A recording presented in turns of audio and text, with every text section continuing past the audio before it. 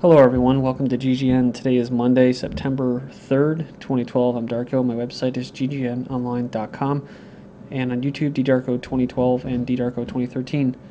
All the headlines and links will be posted in YouTube's video description, so you can check those out. I'm going to cover Syria, Iran, and Central Asia in this first video, and hopefully in the next video we can cover the economy and maybe some drone surveillance, cyborg type stuff, and eugenics. France warns of Syrian chemical weapon attack.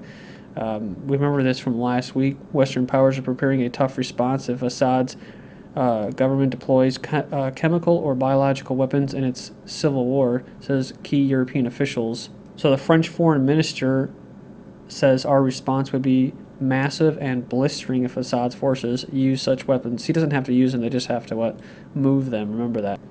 Just like all the other shuffles, I guess we can call this the chemical weapons shuffle. Britain's Foreign Secretary William Hague told the House of Commons he had asked the UN Secretary to begin preparations so the UN could quickly deploy experts to make checks if we have any reports of such chemical weapons being moved or used. We have not ruled out any options as this crisis deepens, Hague told lawyers. So just remember Hague, we're going to cover him or include him further down in this video when we talk about globalization and the empire. But they're doing a lot of Israel and basically Israel's work on that too, which is kind of sad. So we have this response to Syrian chemical arms use would be massive, says France. Any use of chemical or bacterial weapons by the government forces of Syria would trigger a massive and lightning-fast response from the West, said the French foreign minister. We talk about this in particular with our American and British partners and follow closely on a day-to-day basis. Again, they don't talk, you include the Zionists. Then we have ambitions of France, Algeria in the eye of the cyclone. So this is part of a French source, I believe it is. It's all in France, but it's been edited. There's also another one too, ambitions of France, Libya, installation of military base of Libya for recolonization. What plans does France have with the project for the construction of a military base in Libyan territory? Well, one of the reasons, I'll just say right off the bat, is Algeria is one of the countries where Al-Qaeda and terrorists are being exported into Syria and into the Caucasus. Basically, it says here, this concordance created in the region is another that a new form of imperialism, the evidence being the construction of a French military base in Libya under the pretext of hardened oil fields. So they usually claim to defend the universal democratic values, spreading democracy, but basically it's to recolonize countries that they formerly occupied. And then we were talking about an installation of a military base in Libya for recolonization. As in Iraq, we're going to divide the country. Useful areas of Libya will be secured, but the rest of the country will be delivered to instability. In addition, yesterday, Brother Arabic Anahar reported that French experts are currently in Libya and exploring the possibility of creating a French military base in the country. This database is built according to the same source, the two regions rich in hydrocarbons. The French delegation arrived on the 27th of August in Libya. In response to this information, a senior official in the Libyan army argued that the French mission was limited to military training and a contribution to improve the situation after the war, but originally it was NATO who wanted a place in Libya for a portion of its military arsenal.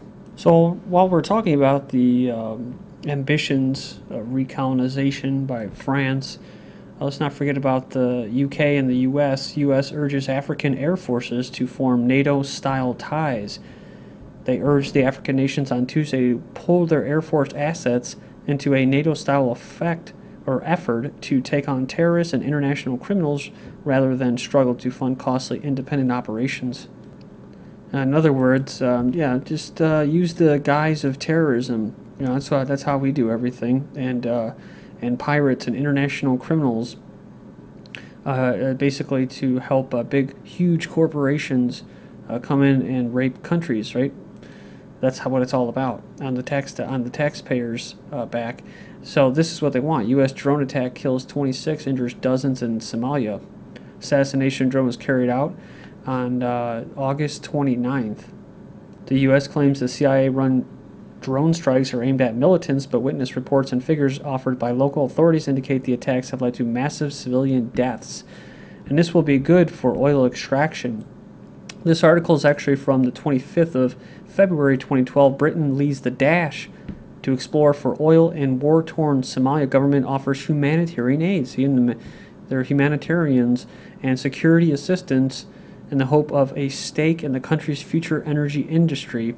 And then when you go down, it says the summit followed a surprise visit by Foreign Secretary William Hague to Mogadishu, the Somali capital, where he talked about the beginnings of an opportunity to rebuild the country. Well, what's he talking about? Britain is not the only one looking to develop Somalia's vast natural resources. Last month, oil exploration began with the Canadian company called Africa Oil, the first drilling in Somalia for 21 years. Back to the most current conquest of Syria, NATO terrorists are targeting Syria's civilian airports in violation of international law. NATO-backed terrorists plan civilian airport raids. So they're getting desperate. I've mentioned this before, and they're doing crazy things now. And it says they're doing this as far as the airports go, not because of military defensive objectives, but to terrorize Syria's population, undermine the government politically, and paralyze civilian infrastructure. If you remember, just recently last week, they actually bombed a funeral and blew up a bunch of people that were in mourning. And this article, they say that it's basically a psychological tactic that they're using.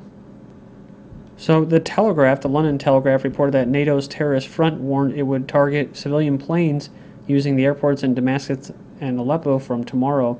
The Telegraph would also claim that the Free Syrian Army suspected government was using the flight to bring in weapons. Like all of the NATO terrorist claims, no evidence has been provided by either the militants or the Western press. So the Telegraph has just reported that terrorists are planning to shoot at civilian planes and paralyze civilian flights across the country, a terrorist act by any definition or law. So this actually is considered a terrorist act and not, just, or basically it's illegal. Even to corporate financier funded NGOs like Human Rights Watch, that attacking civilian infrastructure such as an airport can only be done if achieving a military objective outweighs the impact on civilians. So Syria has over 15 military bases, including dedicated air bases that are generally surrounded by networks of military infrastructure, including storage depots, barracks, motor pools, defensive positions. So even making a dent into these facilities would require a standing army, air power, and armor, something the terrorists operating in Syria with NATO backing currently lack. Basically proving that it's a psychological warfare. UN Security Council has no authority to support revolution in Syria, says Russia's Lavrov. The UN Security Council has no right to support a revolution on foreign intervention in Syria. He warned any plan to withdraw government troops while fighting continues is untenable and naive at best, he added. There are different attitudes towards the Syrian regime, but while fighting in the streets continues, it is absolutely unrealistic to say that the only way out is for one side to unilaterally capitulate. It is not a matter of ideology. We don't support any political figures in Syria. We just reason from what is realistic, he told students of a diplomatic university. And moving on to Iran, we have U.S. intelligence community drafts report and saying that they're going to dump Israel, according to an article by Franklin Lamb, appearing on the Foreign Policy Journal's website today. The Israeli lobby is preparing to trash a draft report prepared by the U.S. intelligence community that suggests the U.S. needs to drastically reduce its commitment to Israel for a number of increasingly urgent reasons. Like, if we keep backing the Zionist regime, then, and I say we, like I have some kind of say in it, if the Western military-industrial complex keeps backing the Zionists, then we're gonna get wiped off the map, right? Like they're so afraid of getting wiped off the map by Iran. North America is going to be in the direct sights because everybody knows who Israel really is. They're all backed by the West. That's who the real might is. So you're talking about a lot of these people that are Christians and stuff like that. Christian Zionists are being naive, and it's just like, dude, you don't have to take part in that circus show. Then Iran must steer clear of U.S. interests in Gulf. Washington reportedly sends Tehran an indirect message saying it will not back Israeli strike on nuclear facilities as long as Iran refrains from attacking American facilities in the Persian Gulf.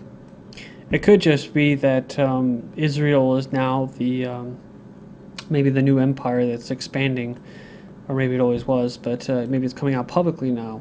Merkel urges Israel not to strike Iran, says report. German Chancellor Angela Merkel has urged Israeli Prime Minister not to order a military strike against Iranian nuclear sites, reports the Haaretz newspaper. So, this is all part of a plan, I'm sure. Israeli judge warns against Iran attack. Strike. High-profile Israeli judge who was responsible for the probe into Israel's 2006 invasion of Lebanon expresses opposition to plans in Israel's ruling coalition to attack Iran. He goes on and says it's completely irresponsible, warning that the attack was a threat to Israelis' future. The senior North Korean official meeting an Iranian leader. North Korea's ceremonial head of state has vowed to strengthen ties with Iran and reaffirm a shared hostility towards the United States during a meeting with Iran's leader. Shared hostility towards. Man, dude, I love the journalism that comes out of the West, dude. Then you wonder why people just eat this shit up when they see it. I'm talking about Americans or Canadians and people in the UK, because it's hostility towards, most of the hostility is coming from the West going east. It says Iran close to building an A-bomb like never before. On August 30th, UN inspectors reported that Iran had taken new efforts to produce enriched uranium. Iran doubled the number of centrifuges to enrich the uranium at Ford underground complex, officials said. In a quarterly report, the IAEA said that Iran had 2,100 centrifuges, and since 2010, Iran has produced nearly 190 kilograms of highly enriched uranium. This was carried by Pravda, and this was on today, September 3rd. So then we have embargo on Iran oil pushes up world prices, says oil minister in Iran, warned that the ongoing embargo on the Islamic Republic's oil exports will drive up global oil prices in international markets. Also, what it's doing, I've covered this too, because there's been research done on it and stuff. It's really hurting the Iranian people, and it's a lot of people that don't actually support their government or regime, as they call it, are just the only thing that they can think about is not the actual. It's not just the nuclear issue of enriching uranium. Is it? Do they have it or don't they? Is it for peaceful purposes or isn't? The only thing that they can see is the increase in prices of food and stuff like that. So we were just talking about the oil minister, talking about the basically oil prices going up. Then OPEC, it's the Western Zionist-owned oil cartel, is to slash crude exports next month as refiners halt production. It's usually what they do for the fall. But what's different is OPEC exports are declining less than what's usually expected during this season, which shows strong demand in the U.S. and European markets. The message from prices is that prompt oil is scarce. Then you have this news that's going through the media from September 2nd. Gas prices highest ever for Labor Day. They averaged $3.83 a gallon Friday, easily beating the 2008 record of $3.68. Then Russia news. NORAD holds hijacking drill with U.S., Russia, and Canadian military. The training exercises was led by NORAD, the same organization that stood down during the 9/11 attacks. Coincidentally, that 2 years before the 9/11 attacks conducted drills to simulate hijacked airliners crashing into the World Trade Center. So it's like I said in last Thursday's news report, which is what? The powers that be want a terrorist attack, they'll get a flipping terrorist attack no matter how many stupid exercises they hold. It just helps the world armies basically be able to work together and what do they say? Across the language barrier. Reports say Russia plans naval missile defense similar to U.S. Aegis radars. This system will be carried on warships and be able to intercept and destroy missiles mid-flight. Vladimir Putin fires space industry official for lost satellites. Our country provides up to 40% of all space launches in the world. They have to draw conclusions from the string of problems that currently exist, so they're firing them. And Moscow is going to spend $20 million in one day on meteorological defense. A clear sky in the city day will cost Moscow authorities 64 million rubles. This is the amount allocated in the budget to dissolve the clouds above the city in case of bad weather. So just like the U.S. and China, they all have their own weather modification programs. They're probably all just working together. And we'll finish up with this story. We'll come back and we'll continue with Russia and Central Asia, tie that in with the U.S. and what they're doing over there. And then go into some China news.